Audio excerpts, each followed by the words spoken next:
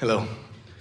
Actually, I've been thinking of what to ask you for the past 3 months, ever since I knew I was coming here. And first of all, I wanted to thank you. Your teachings are very practical, and it's very easy to get into it. I've been using, well, whatever we call the law of attraction or any of this, even to the point of getting called here. I knew I was going to get called.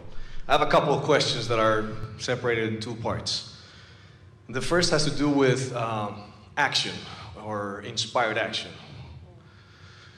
I've gotten pretty good at identifying my rockets of desires and looking at them through different angles and enjoying, the fact that I have a new rocket of desire.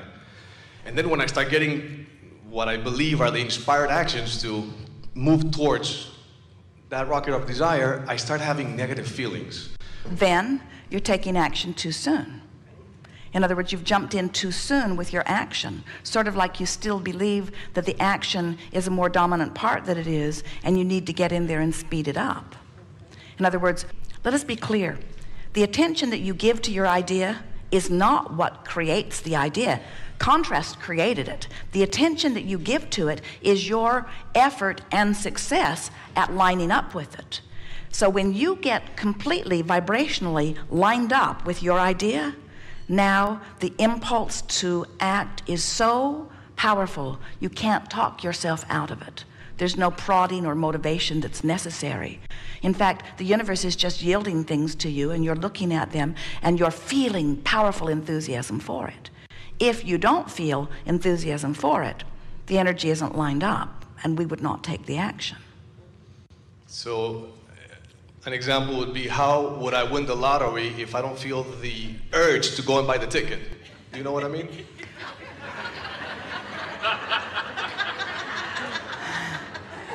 Well, like that commercial says, if you don't play, you can't win. And That's so what I mean, but we understand that motivation. And if you are looking at that one vortex as the avenue through which your abundance will come, then we understand how there could be a sort of feeling of urgency about it. We're going to give this to you in a way that you can really hear it. If life has caused you to put a big request for a lot of money in your vibrational escrow, and you're in the place where you're not even thinking about buying a lottery ticket because the means in which it comes is irrelevant to you. You're so sure it's coming. Now you're in that place.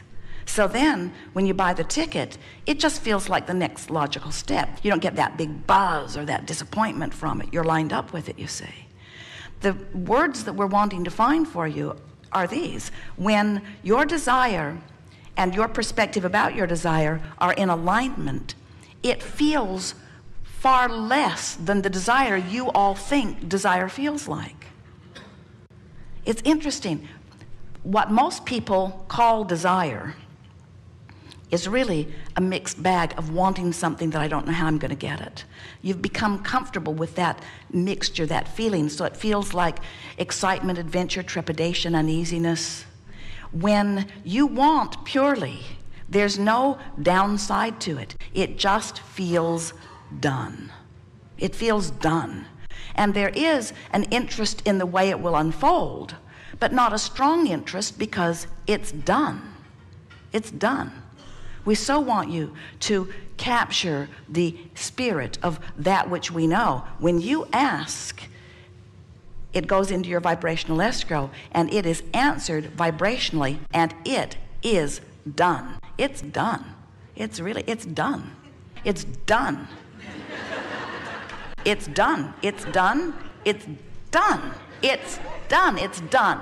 It's done. We're getting carried away. We want you. It's done. Did we tell you? It's done. It's done. It's done. It's done. Now, if there's a part of you that says, no, it's not. I don't see it. I didn't buy the ticket. I don't have the money. It's not done. That part of you that's saying it's not done is the vibrational contradiction that makes you do all kinds of things to justify the doneness of it. And everything you do to justify the doneness of something that is done pulls you in the opposite direction. So if you were to say to us, I have been asking for a lot of money and I know it's lined up in my vibrational escrow, And occasionally I buy a lottery ticket, but the lottery tickets are not important to me because I know it's done. I know it's a done deal. I know that it's coming, and I know the way that it will come will unfold, and I'm more excited about the unfolding and the fun of the unfolding than I am about the doneness of it, because the doneness is so inevitable. It's done, it's done, it's done. When you say that to us, when you get it that it's done, and now you just get the fun, it's sort of like, do you go to a movie to get to the end of it? Do you say to your girlfriend, let's go to the movie? And she'll say, why? And you say, because I want to get to the end of it. Do you go on vacation to get it done? We're going to 27 cities, you say. I've got them all plotted out. We've been to all of them. We'll come back home. And then you look at it and you say, wait a minute, we're already home. We're done. No point in going. We're done. There isn't anything that you're doing to get it done. You want to win the lottery. You want the pile of money. It's a goal that you want. We want you to understand that it's done, and we want you to get your kicks from the thrill of the unfolding of it, you see. Because there is a big thing that goes screwy with everyone who says, I want to be over there, but I'm not. And when they say, I'll be happier when I'm over there, that tells the whole story. They can never get over there. When being happier is contingent on getting over there, they'll never get there. But if they say, I'm looking forward to being over there, and someone says, why, will you be happier? And you say, not really, I'm really happy over here. Well, why are you so happy over here when you want to be over there? And you say, well, partly because I've seen what's over there and I'm positively anticipating it, but there's so much wonderful stuff that I'm seeing that's over here. And frankly, you say, I'm looking forward to the journey between here and there. I think that was what I was born for. I think I was born for this eternal expanding journey, you see. We know it's tricky because so many say, if I could just find the lover, then everything would be all right. If I could just lose 40 pounds, then everything would be just right. If I could just get my finances in order, if I could just move into that beautiful new house, if it were not for this, I would be happy. If it were not for this that I have my attention upon, we say that's right. This lack of what you want is so active in your vibration that it will not let you close the vibrational gap. You see. So you got a bit more than you bargained for here with your wonderful question. People say, well, how does action fit in? And we say, it's the joyful way you express life, but it's not the way you make anything happen. And people argue with that because they say, I see people picking up bales of hay and moving them over there, and if they weren't picking them up, we say there'd be another way to figure it out. I see those truckloads of oranges. Somebody is growing them and picking them and putting them and processing. There's a lot of action involved, and we say, yes, there is action involved, but the action of your world is not what's causing the expansion of it. The creation of your world is about perspective and ideas. It always has been, you see. So when we say we want you to take action out of the equation, we don't mean stop acting. We mean stop making action important to the creation of something, make it important to the enjoying of what's been created. You see. So now take it further. We've sort of given you a basis. I understand it's about the enjoyment of from where I am to where I want to be. Okay. If you feel disappointed about where you are in relationship to where you want to be, you'll never be able to be there.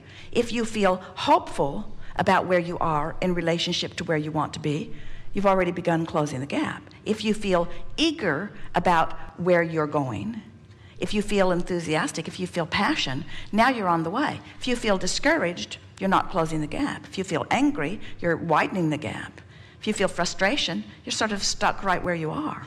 Your emotions are your indication of your movement. So what you're reaching for is satisfaction with where you are and eager for more.